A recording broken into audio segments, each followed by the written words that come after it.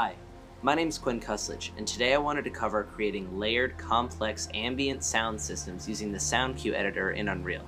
George Lucas once said that sound is 50% of the movie-going experience. I can argue that it applies to games and VR experiences as well. With this experience, we have multiple different scenes, each with different moods that we need to express through visuals and audio. I'm in charge of creating the ambient audio systems for each underwater and also the boat scene. So I wanted to run you through how I created them and how I create layered ambient sounds in Unreal. The first thing I did before I started looking for sound effects was figure out which tone I wanted to convey with each scene. For the boat scene, I wanted something a little bit more lighthearted, open. I wanted the user to drop into this experience knowing they were in for an adventure. For the underwater scene, I wanted something a little bit more mysterious. I wanted the user to know that they're in a dangerous place, but they're in no harm as long as they follow the instructions given to them by the instructor. This was really hard to do because I needed to figure out how to make something feel uneasy, yet also feel calming at the same time. For reference, I analyzed the game Abuzu by 505 Games. This is a beautiful and ambient game that provides calming tracks as you explore an ocean. I thought applying the same feel to our diving experience would help it be more open to a user. Now that I've showed the tone and the target, I want to show you how I put these together. The first thing I did was drag in the sound effects. So I had a few basic waves and some seagulls chirping, general wind ambience, and then other kinds of waves. The point was I didn't want too many of one thing or not enough of one thing. These sound effects need to be layered on top of each other. Then I created a sound cue. Now a sound cue is technically a blueprint, but it uses a completely different language than blueprint. The naming convention for that is the same as a normal sound effect, except I usually call it a system, so this would be QK system test. Now when I load inside of here, you'll see the sound cue editor. The only thing that's inside of here is an output node. Here I can control the volume and the pitch, among other things that I'm not going to even talk about. After I set up the sound cue, I dragged in audio tracks, and then I created some nodes just so I can show you guys the most important nodes for creating these systems, as well as a looping node to make sure the system continuously loops as we change it. These are the 4 soundtracks I had starting out. And what I basically did with it is I experimented. So I would take 2 audio sources, and I would plug them into the exact same mixer. So now these are going to loop on top of each other. And then I can easily test that out by dragging them into the output. See, that sounds like that. So then I would stop it and go, okay, well, what if I add another output to this, right? And then play that. Now there's 3 sound effects on top of each other. And then maybe I'd create another mixer node, whereas this one only has 2 inputs. And then I want to take both of these mixer nodes and I want to crossfade them. So therefore, they're fading together, and one of which is more important than the other. We can set the parameter name there, but I decided not to do anything with it. That sounds like this.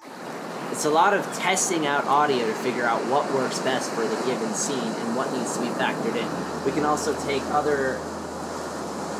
take other sound effects like seagulls chirping and waves and splashes up against the boat, but I saved those out for later. The last node I wanted to cover was the random node. So let's say I had this, and then I took this and I just copied it. And now I'm going to move a few of the values around. So instead I'm going to plug 3 into here, I'm going to plug 4 up here, and I'm going to plug output 1 into this mixer node and output 2 into that mixer node, while also plugging output 1 into this middle node here. Now it's completely different. I drag this out, and I drag the crossfade parameter from the bottom and the crossfade parameter from the top into this random node. And then I drag that through this looping node and into the output. Now when I press play, I have a completely different system each time. And this can go on forever. You can create multiple. Now I wanted to take you to the sound systems I actually created. This one is for the ocean surface. I have ambient audio for waves crashing, and then I also have some sound effect tracks that I have going through a random node, looping, and then a modulator to make sure they're slightly louder than the waves and the ambient audio in the top. That sounds a lot. This sounds really great when you put them all together.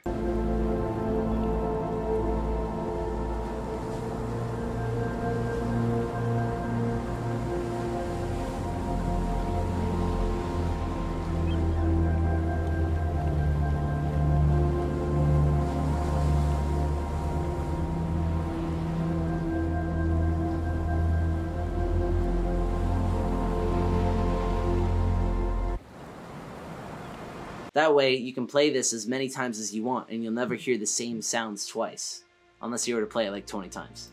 This one's the underwater system.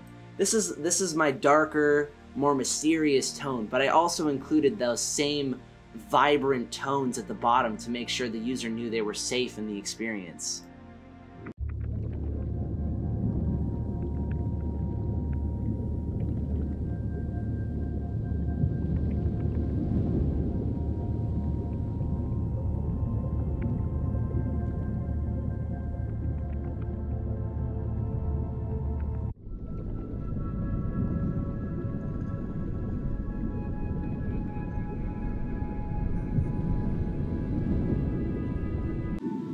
Every now and again you hear a wave crash across the surface of the water and the sound resonates down to the diver on the rig. I really wanted to create an immersive system that let the user know that they are underwater. Now, I am not a composer. I grabbed all of these audio elements from Envato Elements and then mixed them together.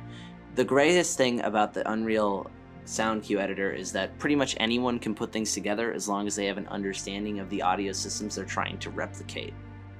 I'd like to thank everyone for watching this video, and I hope you all have a really great week.